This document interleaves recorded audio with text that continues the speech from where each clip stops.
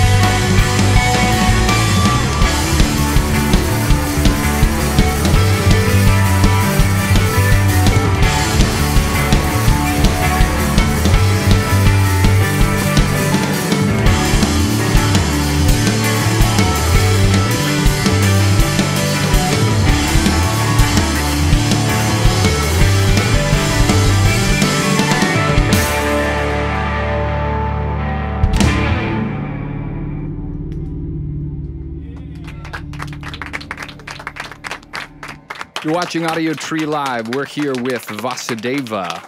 What's up, dudes? Welcome to the studio. I crashed my old car and I bought my boss's car from it, and the only CD I had was Life in Cycles, and then I had counterparts on Audiotree Live, but listening to my own voice is like about the most unfun thing I can imagine. So I just kept it on repeat. So it's an honor to have you guys in here for sure. Thanks, man. Yeah. Thank you very much. Would you go around and just tell me a little bit about the gear you're using? You know, you don't have to tell me what each pedal is, but maybe a few of them that are more important to like Vasudeva's sound or whatever?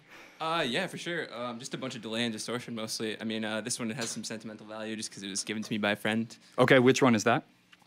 He's actually he played bass in our band Cool. a couple years ago. Yeah. So that one means a lot. I can't play without it. Really, it's on all the time. So. Sweet. Yeah. For you, man? Probably this Keeley compressor. I realized a little bit of it's quite a crutch, but I love it because it really evens out the tappy stuff. Okay. You know? That coupled with the Blue Sky, which I got recently, is just like my jam right now. Evens it out in what sense? That it's not like so pitchy? Yeah, it just evens out the notes because you get a lot of like variation when you're doing the tapping. It just makes everything kind of flush. Right. It makes it prominent. Right. Do you guys have a preference for the guitars that you're playing, or does it just happen to be what you have? This is actually like one of the first guitars I ever got. I just got it because I saw a bunch of people playing it and I liked it. It's mostly I had a thing for SGs too, and Grant got his pretty recently just because he liked playing mine a lot. Sweet. Yeah, I recorded like all of Life and Cycles on that guitar. So on that one? I swag jacked him. Yeah. You just, That's cool, I like that one better, honestly. Stole it from him. That's sweet. What about you, man? On drums, like, do you use anything particular? Or yeah, I mean, you have a decently small kit as far as things go, right? Yeah. I just got this Anchor kit maybe 2 weeks ago. Cool. Right before tour. Big ups. Yeah. Yeah, it's a big boy kit. So it's kind of like hard to play just because my older one was much like smaller. Okay. Emo. Yeah. Emo Yeah, kit. I had like an emo kit. Okay. Yeah. So What's Anchor, like a friend of yours, or just a brand that you guys like a lot? Or? Anchor is a company out of North Carolina. Okay. This guy Sean Skipper runs it, and he's kind of still a small company, but his drums are amazing. They're gorgeous, and everyone should know them. So Sweet. Yeah, a bunch of bands have them. I think one was in here actually, TTNG. Okay, cool. They use Anchor drums. Yeah, that band's amazing. Okay, why don't you guys? Thank you again for being here. Why don't you go into your next track? Thanks so much for having us. Truly an honor. thanks, man.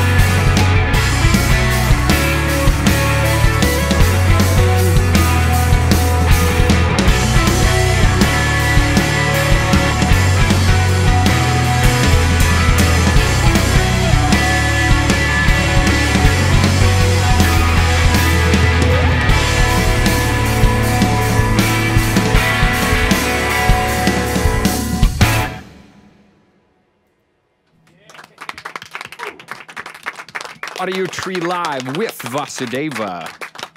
You guys can get ready to go into your next one, and I will say that they are on tour. They're playing the Beat Kitchen tonight. It starts at 8:30, a few cool bands before them, and then they're on that tour all the way through August 6th, planning on going to record the new full-length this fall. Any other news regarding the new record or anything that I should know or that people should know? We'll be playing one, hopefully off of it right now. So Cool. I guess next song actually. So other than that, stop.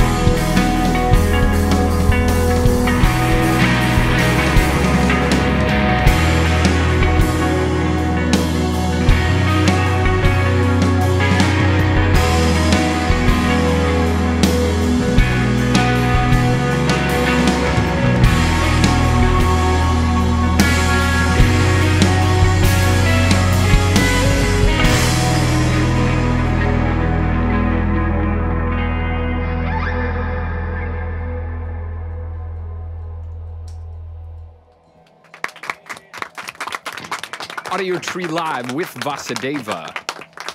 One of the reasons that I love your guys' music so much is because there's like always a groove prevalent in it, and it's really danceable, especially on the drums front, but it's definitely like, you know, really playful. I'm curious what kind of music you guys listen to, because I can't imagine it's this mostly, right? Like that doesn't seem to translate at all to me. A lot of that stuff gets really stale, and you guys are so much more like lively than, I don't know, I don't want to say than tech metal, but you know. Thanks, dude. Yeah, I mean, I feel like all of us have a lot of different influences. These two especially are heavily into dance music, so okay, that's probably why it comes out. And we're all into just like open sounding stuff, ambient stuff. So I mean, yeah, just anything really. I mean, I don't think we have too much of a disconnect when it sure. comes to like musical interests, but you know, it keeps it interesting. Yeah. Definitely groove based, rhythm based. Yeah, we listen to like a lot of house music and stuff. Yeah. Kind of, but who do you like? I don't know like anything about that, John. Like, I don't know anything about house music, really. Dinka.